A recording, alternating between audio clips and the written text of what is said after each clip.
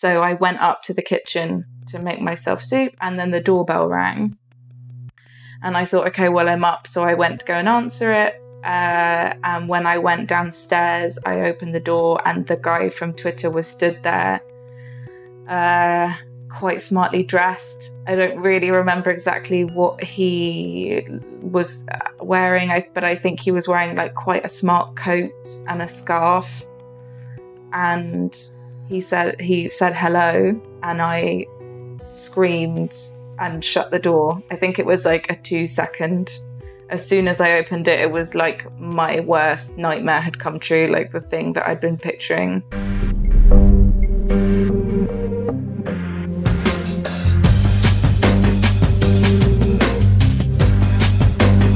I'm Jaimie Beebe.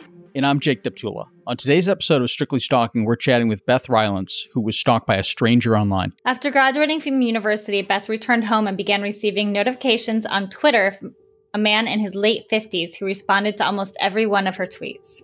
He told her how much he missed her, wrote blog posts about her, and posted videos he made calling her his woman. After Beth blocked him, he reached out to her friends, asking them to get in touch with her. Eventually, he showed up at her front door, refusing to leave until he saw her. Beth, thank you for joining us today. Thank you for having me. Tell us a little bit about yourself. Well, I am an actress and a writer. I've been doing that since I was about 16 years old. So I'm 29 now, so I've been doing it for about 13 years. And I live in London. I grew up here, and that is where I was when my stalker turned up. Tell us a little bit about your life right before you encountered your stalker. How was life going? I just finished university. I think it was the Christmas or the sort of like the winter time after I'd graduated. So I'd moved back home to London, and I was living with my dad at that point in time, just the two of us.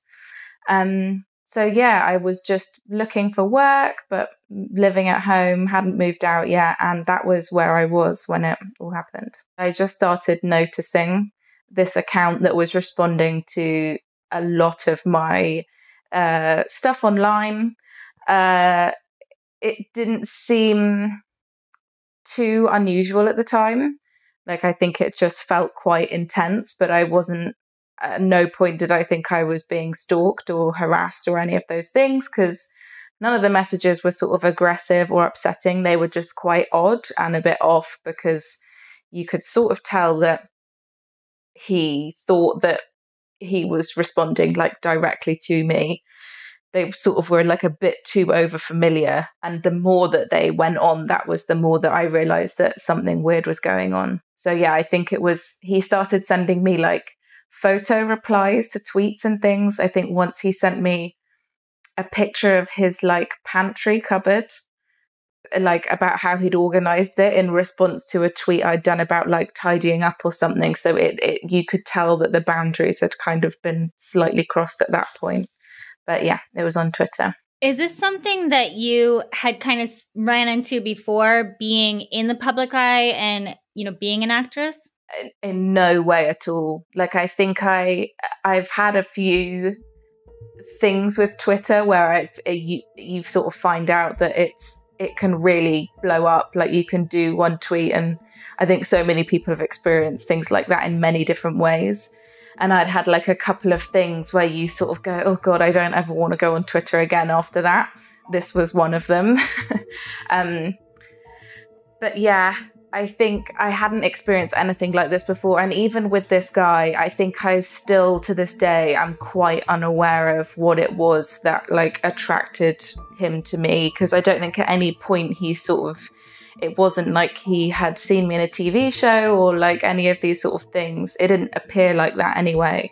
It just seemed like he'd kind of come across my Twitter profile online and got quite fixated on it, because there was never like the initial like tweet of going, oh, I saw you in this show, it was great. None of that. It was just straight into like thinking it was one-on-one contact. Who was the first person you shared this with? I think the first person I shared it with was I definitely told my boyfriend and a friend of mine. It was after, I don't think I mentioned it like when there were lots of sort of incessant tweets and like favoriting and like liking lots of tweets. I'm not sure I fully mentioned it to anyone then, because it just wasn't really the kind of thing you said out loud. But then he sent me, I think I'd muted him. So it meant that even if he was replying to things, I wouldn't see them in my notifications. But for example, if I clicked on my own tweet or something, I would see his response underneath. And doing that once, by chance, I came across a reply to one of my tweets that had a link. He said it was a letter to me, and I clicked on it, and it was a blog post on his own like website that he'd made. And it was just entitled Beth, and it had like it was sort of like a letter written to me. It said, I think it said like, Beth, I feel like we're talking, are we? He talked about the fact that he was coming to London for work in November, that he wanted to meet with me. He put his personal mobile number and email address on it. And that really freaked me out, because suddenly all of the sort of odd tweets suddenly like snowballed and added up to going, oh God, this guy is not scary, but like he obviously has taken something from this that is not there, that I have done nothing to sort of facilitate. And I screenshotted it and I sent it to my friend, and I showed it to my boyfriend in person later that day, I think.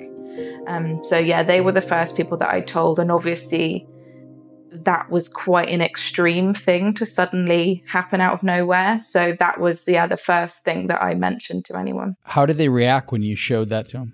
I think they were quite shocked. My friend found it very scary. And my boyfriend was like, you need to block this guy. So I think after I showed him that, he sort of looked at the profile. He was like, show me this guy's Twitter. And we like went through it. And my boyfriend was like, you need to block him. And he had my phone and he pressed the block button, which at the time was very close to the follow button on the like Twitter app.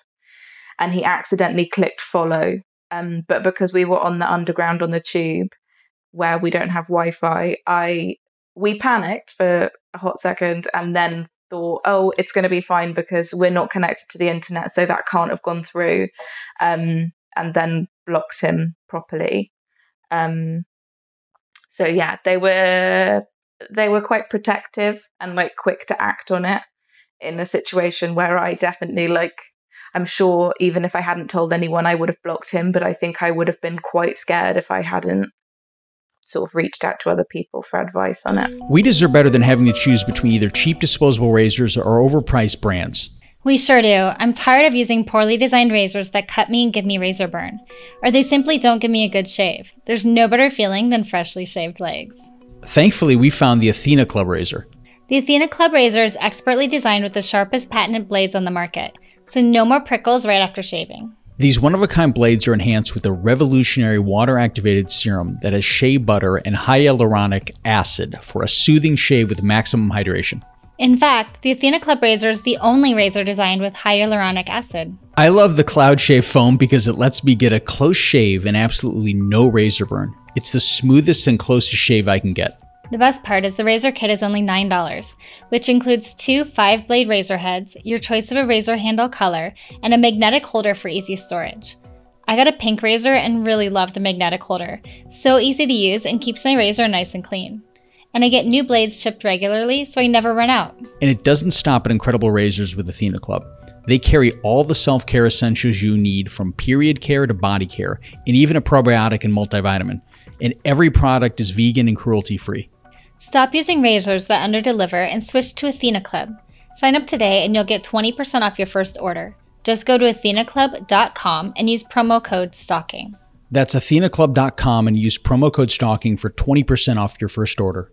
What happened next after you blocked him? So I think because I'd received that blog, it panicked me, and I definitely wanted to keep an eye on this guy because, you know, he obviously had bigger ideas about what was going on. And that was scary. And I think a bit, so I kept checking on his profile because he still kept tweeting at me, about me.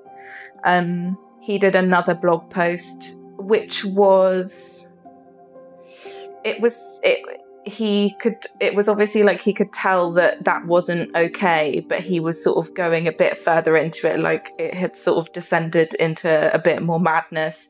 I don't think I have screenshots of that one, so I don't exactly remember what it said, but it was quite intense and like talking as if we had a relationship, as opposed to the first one, which was asking, you know, are we talking? I feel like we are, which we weren't.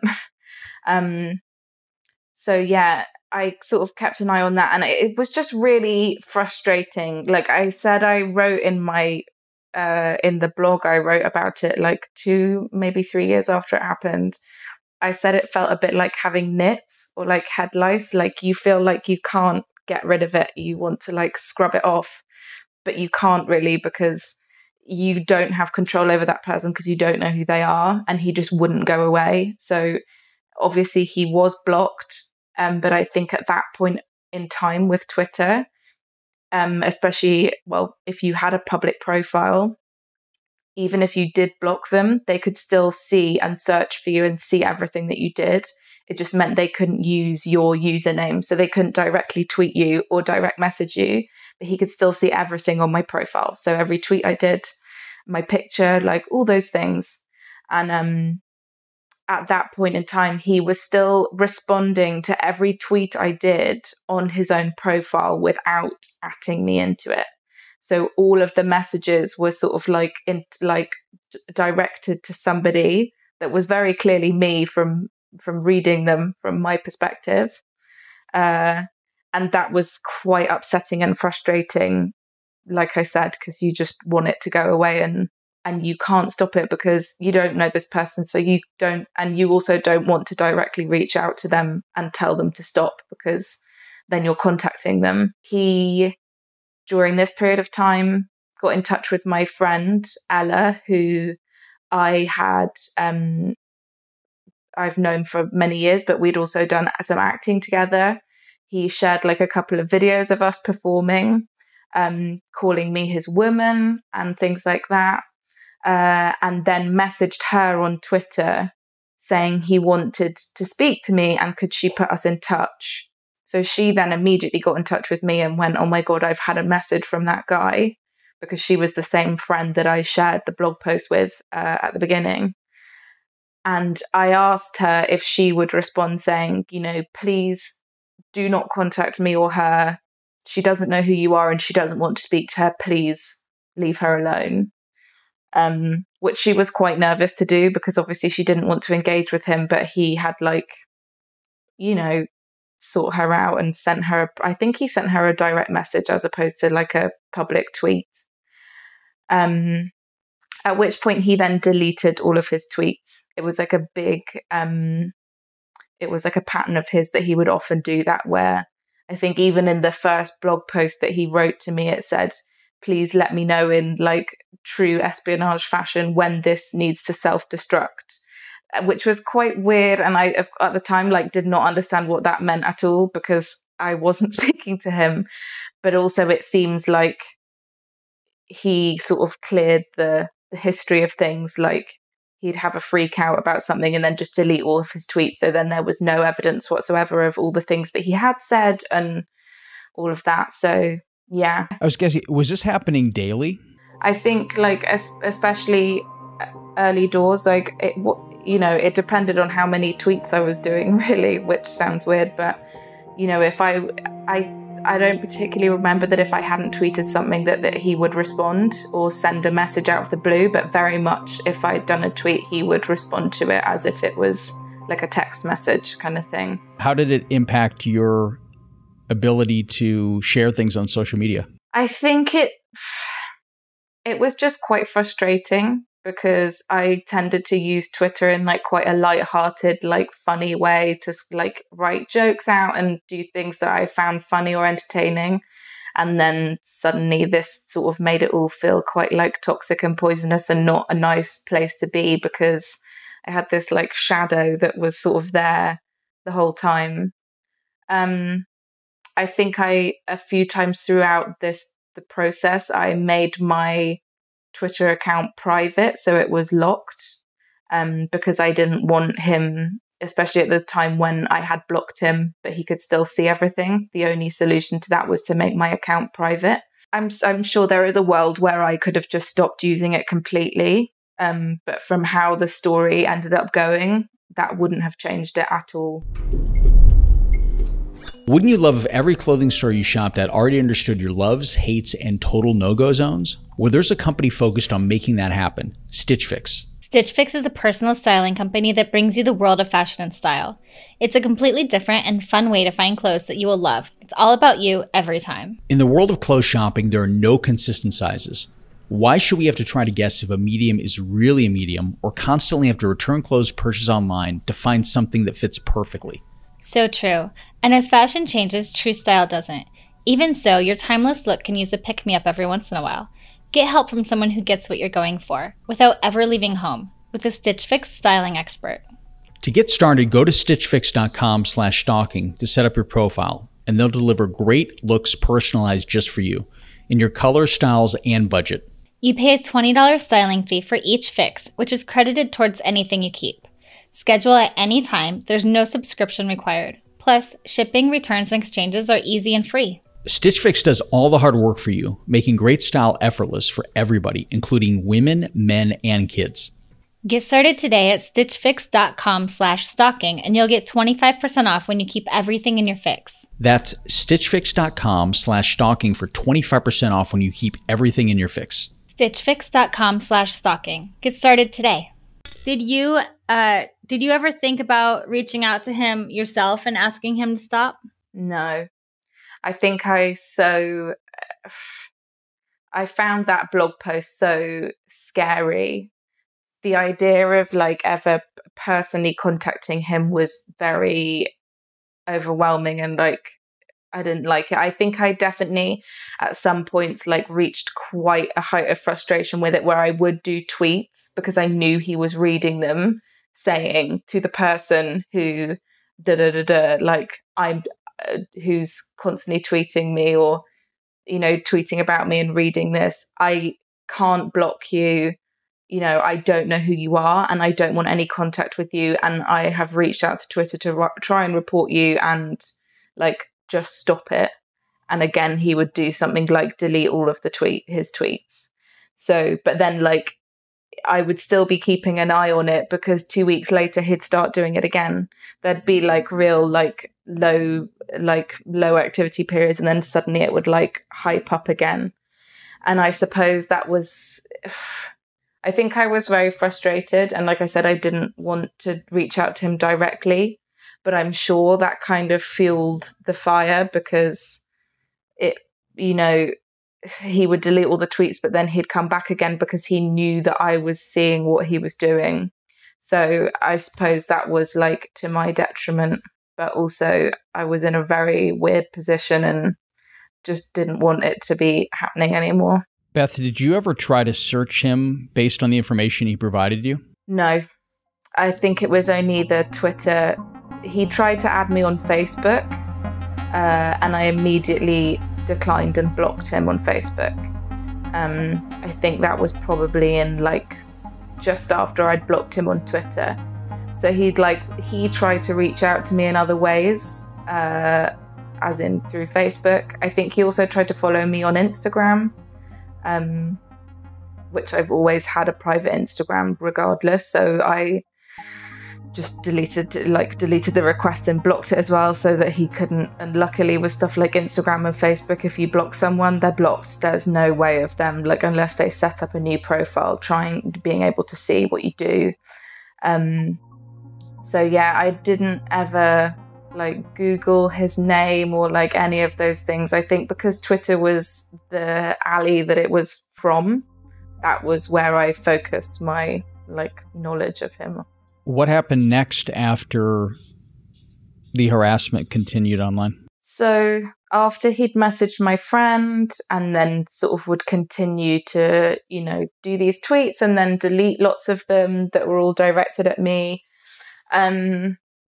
the rules, like the Twitter rules on blocking changed. So, and this was in it was like a 4 or 5 month period of time where it all suddenly changed. I can't remember if it was to do with, I think there was like a celebrity in England that made that happen, or maybe there was a reason why it got implemented. I'm not entirely sure, but it was very relieving because it was a huge relief to know that finally he couldn't see what I was up to. But also I could still see his profile and he was still doing the same things. And I think he would post photos of him in London, not of him, but him, with London streets and stuff, like Oxford Street, which is like a big shopping street in central London where lots of people go. And often as a performer, that's where a lot of the auditions are in London. There's a lot of production offices and casting offices around there and around Soho. So the idea that I could be walking along Oxford Street and suddenly see him was very scary. I think also always in the back of my mind, in that blog he'd written, he said he was going to be in London in November, and that was why he was asking to meet up with me. So that was kind of always in the back of my mind, knowing that he was going to be in the city that I lived in that period of time, and that his sort of interest in me hadn't dropped, that it clearly was something that was still very on his mind. So that was very scary. I also tried to reach out because Twitter was very bad with this kind of stuff at the time. Like I said, he kept deleting his tweets. So whenever I tried to report it and saying, this is a tweet about me, this guy has been sort of harassing me indirectly on Twitter since July, he'd delete his tweets. So they had nothing to go off, and I would just sort of get an automated response saying this, there's nothing wrong with this tweet, or it doesn't exist anymore. And I wasn't taking screenshots of stuff that he said at that time because I don't think I realized what position I was in.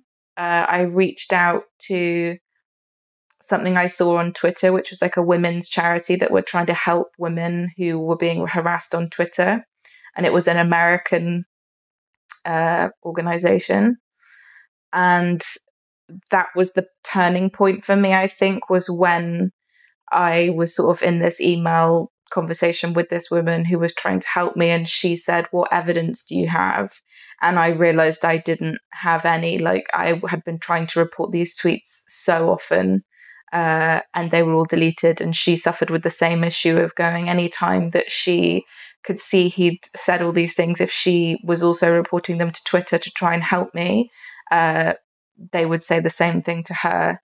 And I sent her the screenshot of the blog post that I'd sent to my friend initially, which was the only reason I had a screenshot of it, because I'd just taken it on my phone and WhatsApped it to her going, oh my God, what do I do? So yeah, that was definitely the point in time that I sort of freaked out about it a bit and started worrying that I might bump into him. But once I, thought that he wasn't in London anymore, I think he'd said it was a 2-week period or something. He'd literally outlined the dates in that blog. Once that was over and done with, I think I kind of settled down a bit more, because I thought, oh God, this is so mad. It's really mad that you think you're going to bump into this guy that you don't know, you've never met, and that you have not had any sort of interaction with at all. That I kind of convinced myself that it was very unrealistic that something like that would happen, probably to try and comfort myself and to just move on with my life a bit. So I think for a good month or so, I did manage to get out of the habit of looking at his profile and checking in on him and worrying about where he was and if I would bump into him, sort of get on with my life. And that is the point when a month later he turned up on my doorstep. How did you know what he looked like? It was purely from his profile picture. which was petrifying. Like, it looked like a crime photo fit. It didn't look like a real person to me, but he was quite like middle-aged. He had grey hair. He just looked like you wouldn't want to bump into him on the street, which was what I was worried about doing. But it was just that. I think also at a certain point in time, he'd been posting YouTube videos of himself, like 15-minute long YouTube videos, which were kind of addressed to me as well. Like, I genuinely couldn't watch them because they made my skin crawl. But I think my boyfriend looked at one of them, and it's basically like he's doing a vlog, or was doing a vlog to me to show me what he was doing, like making cups of tea and things. So like, I knew again, like he looked like he did in his photo in that, the screenshots of the video, or the sort of, whatever you call it, the key picture. What exactly did the blog post say? So it goes, Beth, are we talking to each other? I like to think that we are, but then again, I might just be imagining it. Certainly, I do feel that we have something in common, and it would be nice if we could set up some kind of friendship/relationship. Tell me, is that way off the mark? I'll give you my email and mobile, then they're underneath. Then if you do feel like talking, you'll be able to do it a bit more privately than Twitter. I'll be coming to London for a 6-week training course from the 3rd of November, so if you did want to meet up, that might be a good time to do it. There's so much I want to talk about with you, so much. Maybe November is too far away. Let me know how you feel about all that, with love, and then his name. And then it says, P.S. in true espionage style, let me know when this page should self-destruct. Like, it was so intense to just get that out of the blue. Like, it was quite petrifying. Tell us about the day he showed up at your house. So, like I said, I was still living at home with my dad, and he was out at work. It was about 10 days before Christmas, and I wasn't feeling very well. So I'd been in bed all day, or had decided not to get out of bed in the first place, because I was like, I feel gross and I don't want to get up. And I was home alone. And I think the doorbell started ringing at about 10 a.m. in the morning. And I assumed it was the postman, or deliveries. My dad had been buying a lot of stuff from Amazon and from the States to give people for Christmas. It had kind of been a thing that had been happening since November.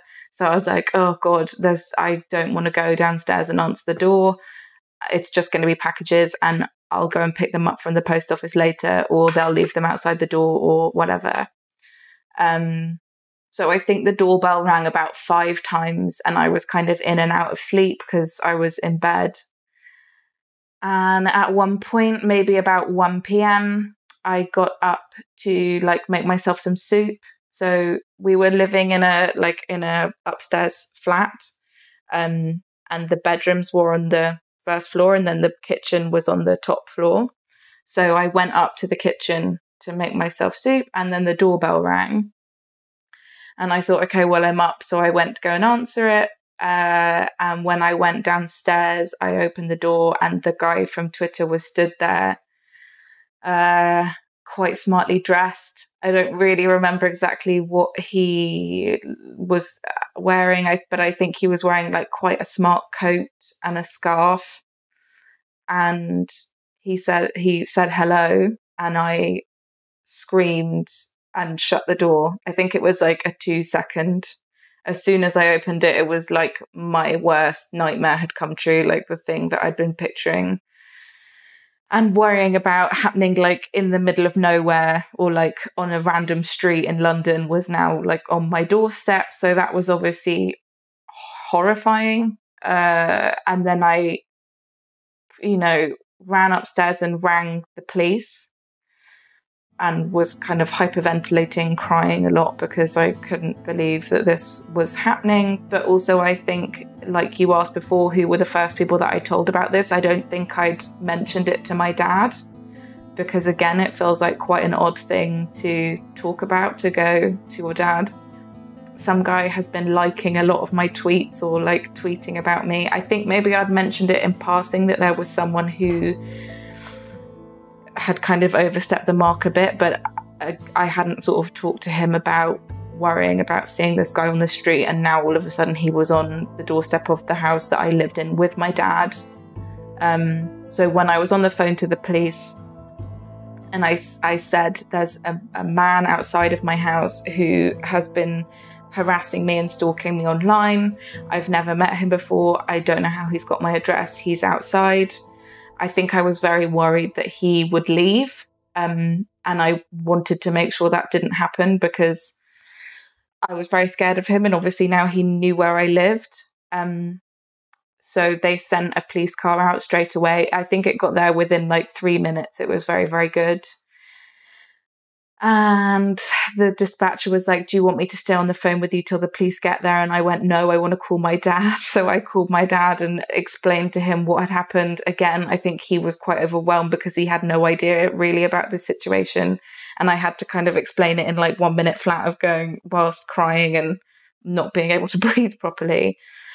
So yeah, then the police got there and I was just worried that he would have walked away because it wasn't a good reception at all. And that maybe, you know, even if he hadn't got the picture from the time he'd been asked to leave me alone and stop contacting me, and the fact that he was blocked and couldn't see what I did, you know, he was now on my doorstep and had a door slammed in his face. Even that didn't resonate with him.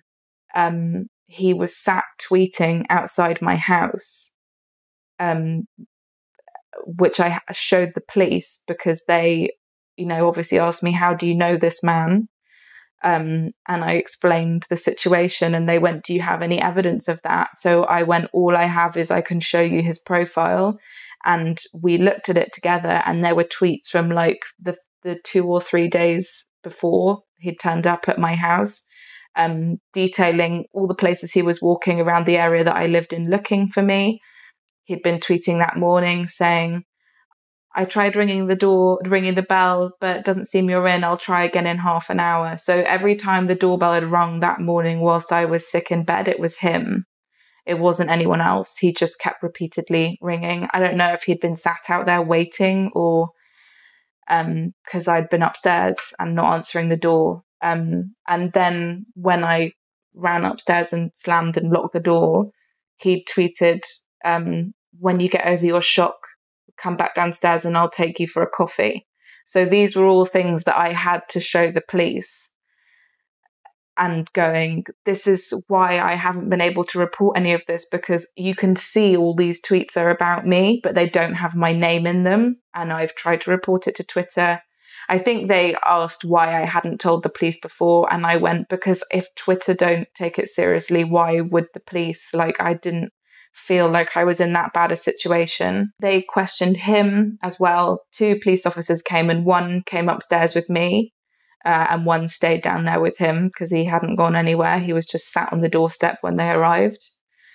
And he said he knew me. He said we were in a relationship. He said that we'd been going out for like a few months, that we'd been introduced by a movie producer, which was just mad because I was like, who? Please, can I have their number? You know, like it was just mad. And the police could obviously see I was very distressed and didn't know who this person was, and told him that. They said it's very clear that this woman upstairs is very distressed by you being here, and she says she doesn't know you and that you've been harassing her. And they sort of gave us 2 options to choose from. They said either you can both sign something like a piece of paper, basically sort of like a written contract that says he will leave you alone and not do this again, or we can arrest him. And I think when they offered up the first option, I was so petrified that that was like the worst thing that they were going to do, considering that like every time that I'd, you know, tried to call him out on Twitter or sort of stop this thing happening, it didn't stop him. Like he just carried on, and it had got to the point that he turned up on my doorstep. So I didn't want him to just sort of go away with like a slapped wrist and just do it all over again, especially now that he knew where I lived. So they arrested him and he was charged with harassment and stalking. which he pleaded not guilty to, and he was released on bail. But he was taken to the prison near in the same like area as my house. So I was very, very clear with the police that I wanted to know what was going on, and if they could like call me the next day to tell me if he'd been released or if he was going to be staying in jail or like what was happening. And I heard nothing from them. I don't think I heard. So that was December the 16th, and I didn't hear from them again until mid-January. And I called the police station every day to ask if he'd been released and what was going on. And because it was so near to Christmas, the police officers who had attended my crime were on their Christmas holidays. So they weren't there, and there was no one in the station who knew about my case to answer the question. So I didn't find out that he was released the next day until the middle of January. So yeah. We'd like to thank our newest Patreon subscribers, Heather M., Jessica J., Caitlin, Lisa J., Liz, Victoria B., Heidi, Jennifer, KCP, Yukneka W., Aaron, Victoria S., Aurelia W., Ruth R., Mary Beth D., Lydia H., Madeline C., Beth G., Kiara K., Jamie S.,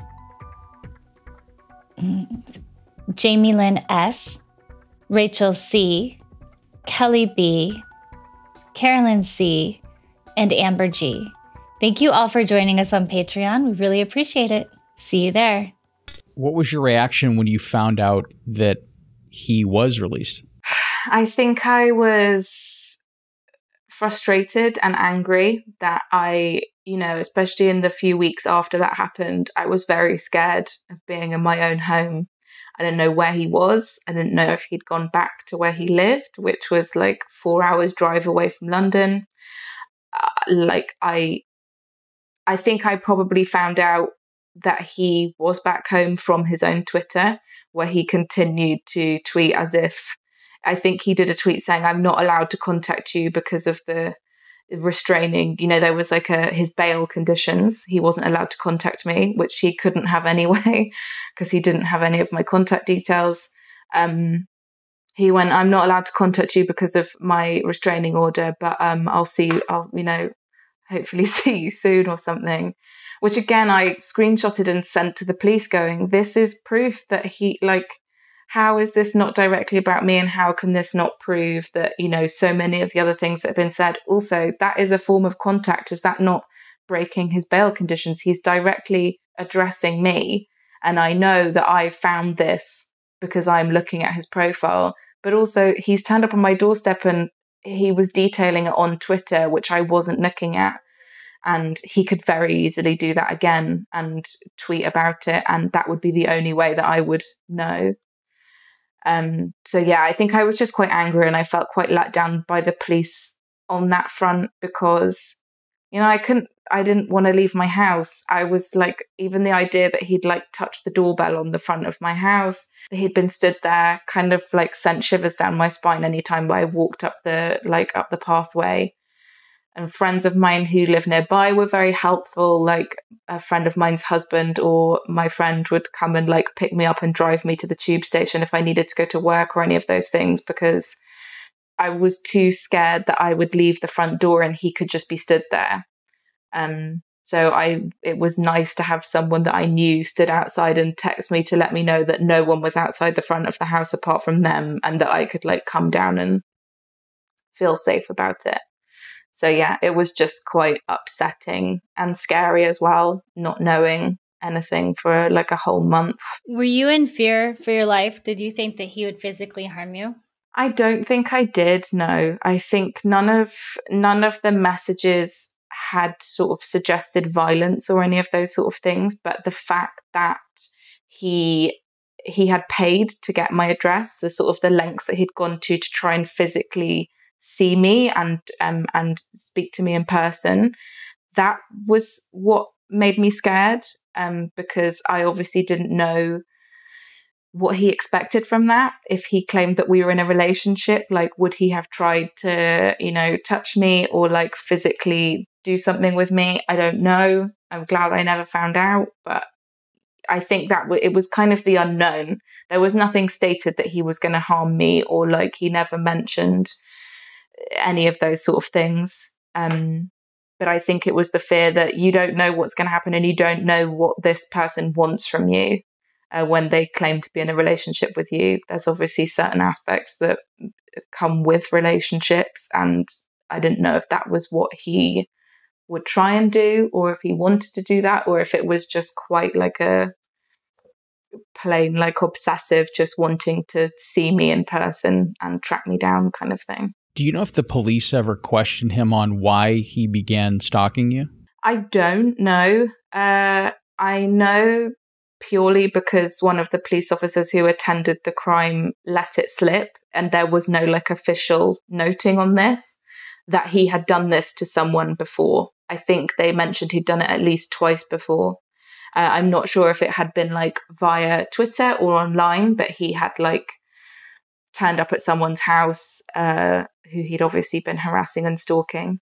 I'm not sure where it was. I don't know if it was in London as well. I don't know if it was nearer to where he came from, and when it had happened, or to who and when. But yeah, I knew that he'd done it before, and I'm sure that is something that they shouldn't have told me because it wasn't like on an official record. But it seemed like it was a pattern of behavior that he did with women, I'm assuming. I'm not entirely sure. So I don't think they did question him on why he did it, or what started it, because he just claimed that we were in a relationship and that was what he knew. What kind of update did the police give you when they reached back out to you? So when the police got back in contact in January, it was a new police officer who was in charge of the case. I never saw the two police officers that attended the crime again. I'm sure that's to do with the fact that, you have different duties as a police officer. So this one who contacted me was let me know that because he had pleaded not guilty to stalking and harassment when he'd been charged, that we had to go to court. So there would be a court date, which again was like another horrifying addition to it, of going, oh my God, he's already turned up on my doorstep. Now I have to possibly see him again, which I'm sure is something that he wants and I do not want. And I just wanted that like whole scenario and chapter of things to just be over. So I think this was the middle of January, and the court date was set for mid-February, which meant it was like another month before we would have the court date, which is horrible because it again drags it out. I'm again nervous that he can still turn up at my door now that he has that information on me. And so, yeah, in the lead up to that, I was just quite anxious and scared, but also I think I was starting to get back on with my life, because you kind of have to, and just have the hope that the worst thing that you're expecting has already happened and hopefully won't again, and that if he does at that point in time, it would be breaking his bail conditions and he would be immediately arrested and imprisoned for breaking his bail conditions. So then we went to court. It all was like a huge shambles. I'm sure it's very different in like the American system to how it is in the UK, but it was kind of like a shitty little courthouse like in the local area. We turned up.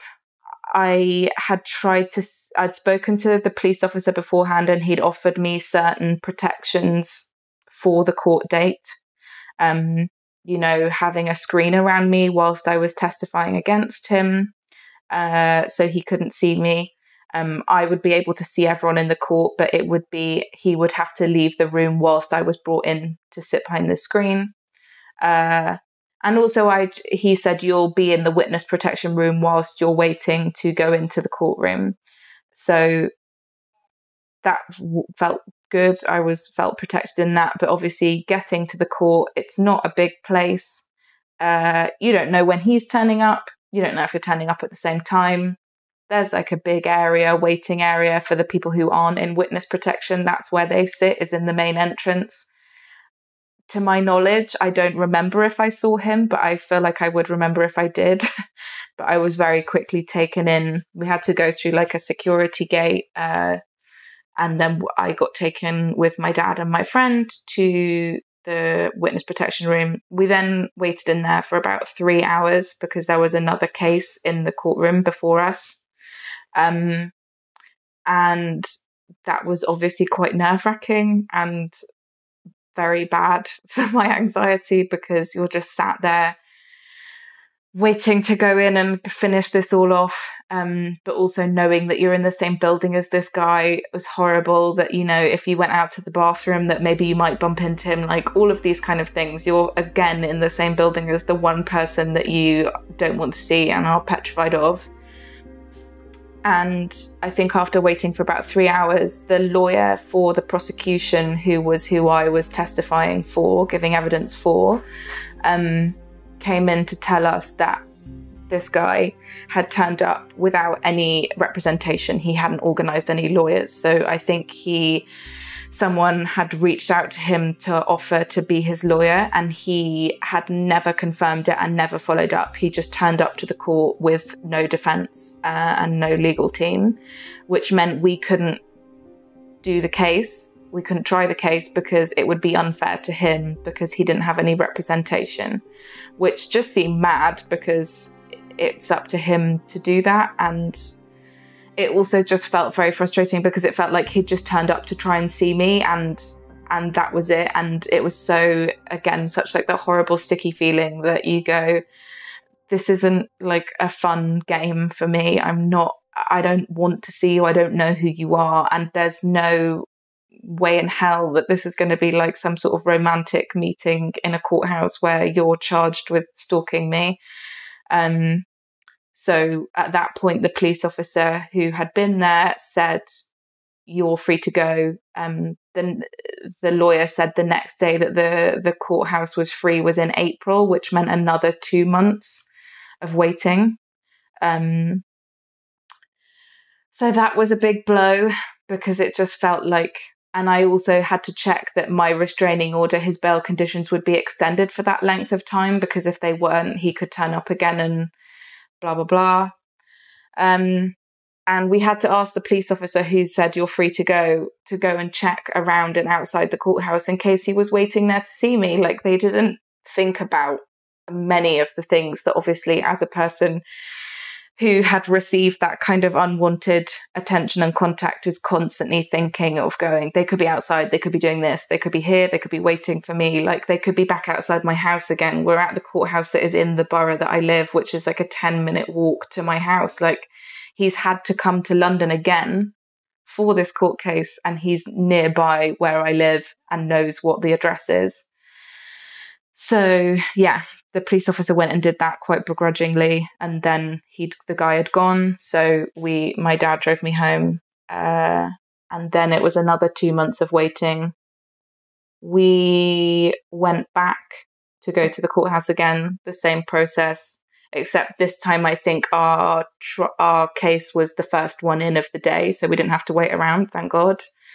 So I think we just had to wait whilst he was questioned on his own. I wasn't allowed in the courtroom for any of the rest of the trial. Actually, I'm not sure, I might have been, but I didn't want to see him. And if I'd had gone back in to watch the rest of the case, I wouldn't have been behind a protective screen or anything. So I didn't want to.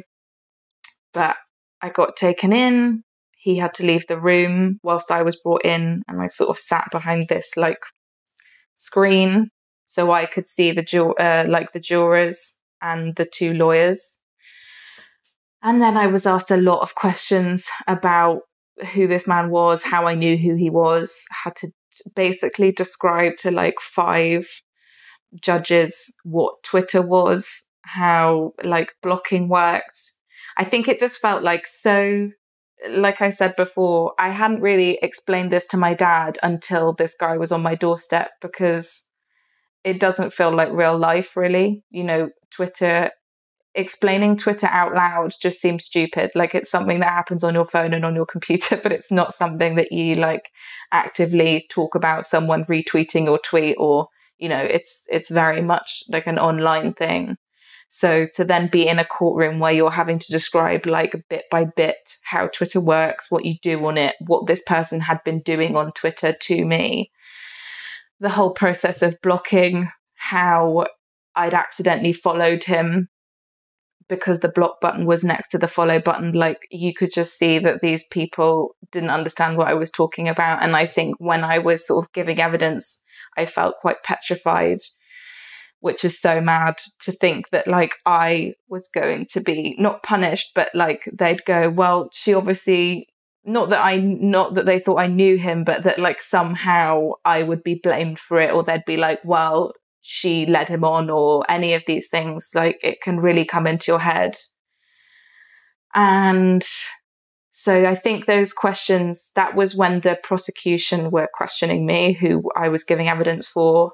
And they'd said to me, you know, don't take what the questions that his defense ask you to personally, because they're just trying to get a client off and it's their job. But it was very scary. And, you know, I think the lawyer's first statement was, you know, I intend to prove today that you do know this man and that you have been having a relationship with him for several months. And I just thought, oh my God, like, what am I supposed to do? Like, this is horrific. What proof do I have that I have a boyfriend? My boyfriend's not here. Like, it all builds up. But then again, her one piece of evidence was the notification email that he'd got in July when I'd accidentally followed him and then immediately blocked him. That was all she had. And, you know, just to see the screenshot of that tweet come up on the screen, it was kind of, you almost wanted to laugh, but also at the same time thought, shit, like that's sort of some sort of evidence against me in this case. And I could hear, I think he was kind of put into like not a protective box, but he was like in a separate area behind like perspex or glass where he could hear everything that was going on, but he wasn't in the same room as me, so he couldn't like stand up and walk over to me. But I think there was like a microphone in there, and she was asked at one point, his lawyer was asking some questions, and I mentioned about my boyfriend, and he like whispered things under his breath like, that's not true, which is just like horrifying and like sends shivers down your spine, even to just like hear his voice, or like for him to react that way. And I think I was just so like sweaty and nervous. And then it was all done. I don't even know how long I was in there for, maybe like 20 minutes, half an hour. And then that was it. He left the room. I got taken out of the room. And then the case carried on with him in there. And I got to go home. And I just had to keep calling up the courthouse to find out what the verdict was. Again, like I had called the police station every day to ask if he'd been released. I kind of did the same thing, like every hour on the hour, calling the courthouse saying, do you have the information about the trial from this morning? And finally, I think about 5 p.m, so we'd been in court at 10 in the morning, the woman that I spoke to on the phone said that I had a restraining order for 2 years. He had to complete 80 hours of community service, that he'd been found guilty of stalking and harassment. And he also had to pay a £200 fine directly to me, as in not that he had my bank details, but he had to pay it to someone and then it was sent to me, which I was not expecting and seems like quite an odd thing. I've never heard of that happening before. But obviously that was like a huge, huge relief, the restraining order in particular, because it meant that any time like that if he tried to contact me in any shape or form, like Twitter, any of these things, he could be arrested. So yeah, that was kind of weirdly quite a ending to it for me. I feel like I still had a bit of a like hangover from it for a few months, where it was still in the back of my head quite a lot. But because it had been dragged out for such a long time, and the court dates and that sort of process, I think there's nothing like a trial and a court case to make you realize that you're not going out with somebody, and that if you do this again, you will end up in prison. And I think that finally got through to him.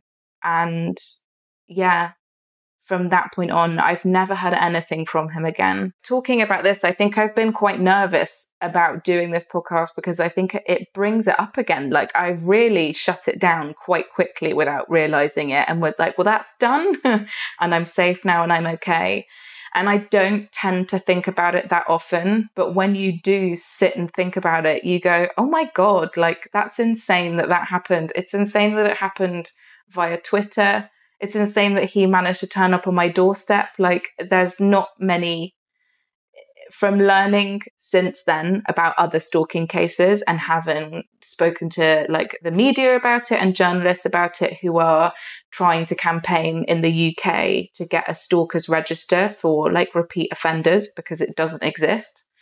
I realized that this case is incredibly unusual, in the sense that it wasn't violent, and that it wasn't someone that I knew. Like, someone stalking you over the internet is incredibly rare. So many of the cases are to do with like ex-boyfriends, or like someone that people have met on like dating apps and things like that, people who were like spurned and rejected, or like family members, like I said, from listening to one of your episodes about the woman who was stalked by her father. Like, I think you just realize how unusual this is, but also how lucky I am that in the grand scheme of things, it was dealt with incredibly quickly. And even though I was very frustrated with the police's behaviour, that there are some people who have been so badly let down by the police in these instances that some of them are A, not alive anymore, or B, have had to like change their name, move house, are still in the process where even if they've been to court, several times, they're still dealing with a stalker. So yeah, I think it's an overwhelming thing, but there are people who are in much worse positions who've dealt with stalkers. Do you think the sentence that he got was fair? I was never entirely sure what I wanted from the process, other than I never wanted him to be able to contact me or see me ever again. I think I became aware because of his Twitter that he was on the autism spectrum. I'm not sure how severe his case was, but he would tweet about it, that he was autistic. So I think I was aware that he had, that he was on the spectrum, and that could affect his behavior. So I think initially when I didn't know that, I just wanted him to go to prison, in the sense that I just didn't want to have to deal with this ever again. And that seemed like a final thing, but also it doesn't, because people get out of prison, and he hadn't like physically harmed me. So it wasn't realistic that he would be in there for a long time anyway. But I think I just wanted it to be noted that he had done this before, and that he could do it again, and for that to be noted and known on a record.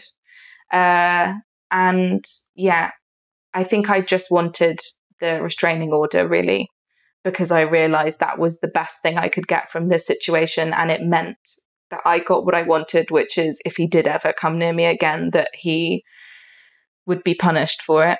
And that hopefully that would be a big enough thing to stop him doing that. So yeah, I do think it was good and fair. I think the only other further thing that could have happened was that he would have been like kept an eye on, or that he would have had some sort of treatment for it, to have some sort of counsel or guidance towards changing that kind of behavior, which I think is what people are hoping for with a stalkers register, that if it is noted down, like even the most minor of stalking offences, you that behavior really snowballs and builds. And if you can take note of it early doors, like if they had done that with this guy in the first 2 cases that weren't noted down, maybe it never would have happened to me. So yeah, I think that's all I could have hoped for, really. What advice do you have for other people in your situation? I think that you just need to trust your gut. If you feel weird about someone, and if their like interactions, whether it's like online or in person, make you feel uncomfortable, or if they're sort of turning up places that you haven't told them that you are, and they're sort of gathering information on you from social media and like things like that, just to be aware of it, and trust your instinct, and like screenshot things. Just keep a record of it if you're worried, even if it's something so minor, because you need that trail. If it goes any further, you can sort of stop something in its tracks, or attempt to try and protect yourself with that kind of information. I'm very lucky that I had screenshotted that blog to send to a friend just out of fear, because that was one of the only pieces of evidence that I had that he had directly contacted me, because I hadn't realized what situation I was in.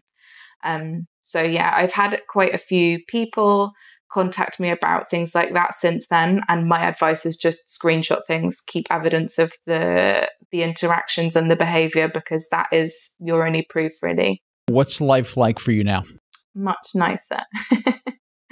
Yeah, I think it's affected me, and it has changed the way I do things, particularly with social media. I think the police who attended my crime immediately went, you need to delete all of your social media accounts, and you can't have any sort of like online presence anymore. And I thought that was such an extreme reaction, because I hadn't put where I lived publicly on anywhere. On the internet, on any of my social media profiles. The only way that he'd found me was from my name, and I can't like just change what I'm called. I mean, I can, but it's a very extreme thing to do. And that was how he paid for my address on a directories website. Like, I can't change who I am. So I think I didn't delete all of my social media profiles. I thought that was a mad thing to do, but I'm definitely very cautious with them.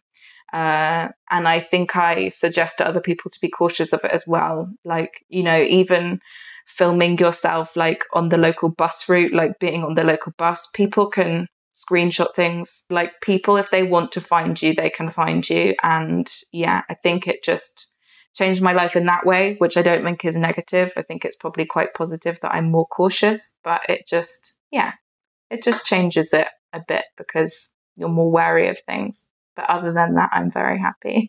Great. Beth, thank you so much for joining us today. Thank you for having me. If anyone out there is in need of help or is a victim of stalking, please reach out. You can find a list of resources on our Instagram at Strictly Stalking Pod. You can watch episodes at youtube.com/Strictly Stalking.